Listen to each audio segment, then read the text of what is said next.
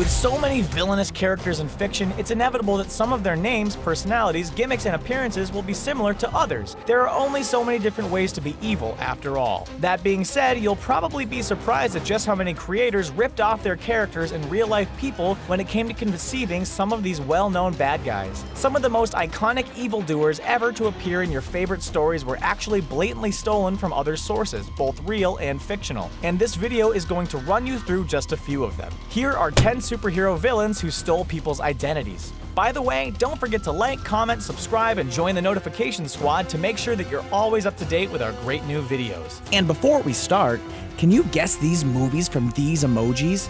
Stay tuned for the answer at the end of our video. Fine. I'll do it myself. Thanos.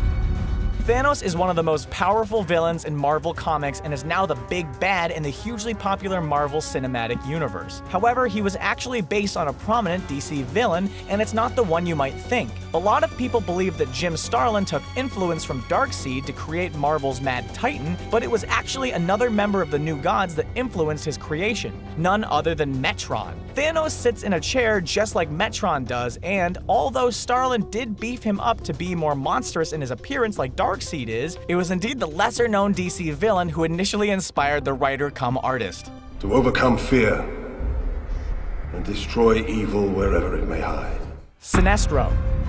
Sinestro is one of DC's most terrifying villains. His powers are fueled by fear, after all. So it may come as a surprise to you to learn that his physical appearance is based on someone from the real world who was less than terrifying, to say the least. That man was the late David Niven, an English actor and novelist who passed away in 1983. Niven was the quintessential British cad, but he was far from evil and terrifying, yet his unmistakable pencil mustache and widow's peak hairline are clear to see when you look at the leader of DC's Sinestro Corps. Do what you were made for. Magneto.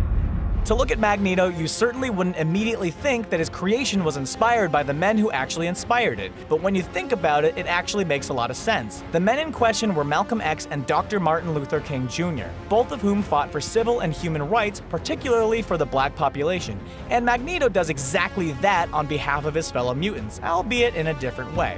In the Marvel Universe, the likes of William Stryker and Bolivar Trask represent the oppressive forces that Malcolm X and Martin Luther King Jr. took a stand against, and the parallels between the pair and Magneto are clear to see. MODOK. We now come to the most obscure character on this list, and he's actually an alternate version of the classic Marvel villain, MODOK. This version of the character exists in the pages of Spider-Gwen, which takes place on Marvel's Earth 65. Instead of standing for mental organism designed only for killing, MODOK is an acronym for mental organism designed as America's king, and he's based on none other than America's current president, Donald J. Trump. And you only have to look at him to see the obvious inspiration taken from the businessman cum politician. You rise, only to fall. Ultron.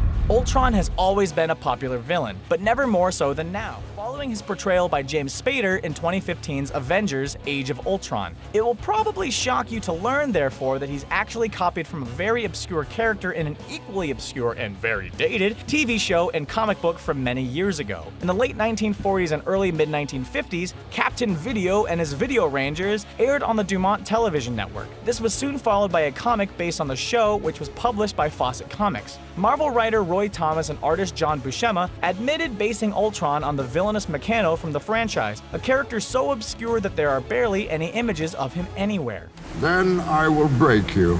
Bane.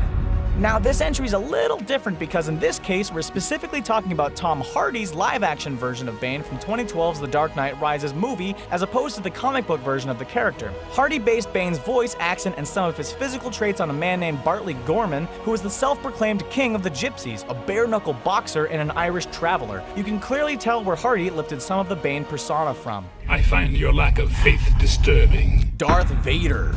Okay, so Darth Vader isn't a villain to any characters who typically get labeled as superheroes, but to many that's exactly what Luke Skywalker is. Moreover, Vader has appeared in comic books as well as movies and other media, so we feel happy to include him here. Vader was based on both Marvel's Doctor Doom and DC's Darkseid. Like Doom, he is scarred, wears a mask and armor, and has D and V in his name. And like Darkseid, he is a warlord, one who operates on the dark side of the Force, no less. George Lucas is a huge comic book fan, as evidenced by his 1980 1986 Howard the Duck movie, and has credited both of these iconic villains as being his inspiration for the iconic Lord Vader. Clayface.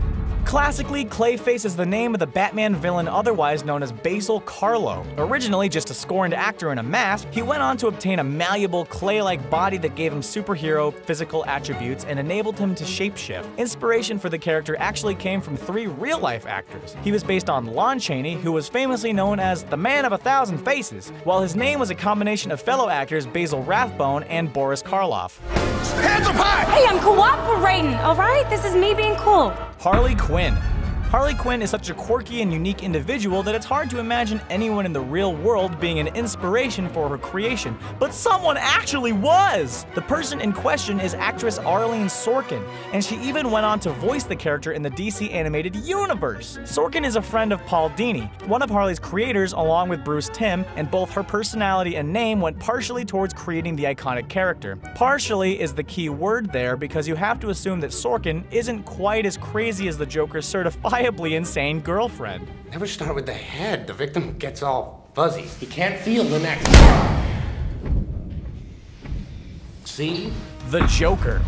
We finish with a twofold entry now, as this entry specifies the influence behind both the comic book version of the Joker and the most iconic live-action movie version of the Joker. The story goes that a 17-year-old named Jerry Robinson showed DC Comics writer Bill Finger a Joker playing card he'd drawn up from memory. Finger then suggested they supplement this sinister clown with the creepy permanent grin featured in a silent movie called The Man Who Laughs, a movie in which Conrad Veidt played a man whose face had been disfigured so it looks like he's grinning from ear to ear. The resemblance to the Joker is undoubtedly uncanny, so he's not as original as some people might think. Finally, we come to Heath Ledger's version of the character from 2008's The Dark Knight. The Oscar-winning portrayal took influence from a number of sources. Ledger's voice and mannerisms were mainly inspired by musician and actor Tom Waits, but Ledger also took influence from musician Sid Vicious and actor Malcolm McDowell's portrayal of Alex DeLarge in A Clockwork Orange. Thanks for watching our video about 10 superhero villains who stole people's identity without asking. That's all for today. Make sure you leave us a comment down below, and don't forget to subscribe to Screen Rant for more fun videos every day of the week.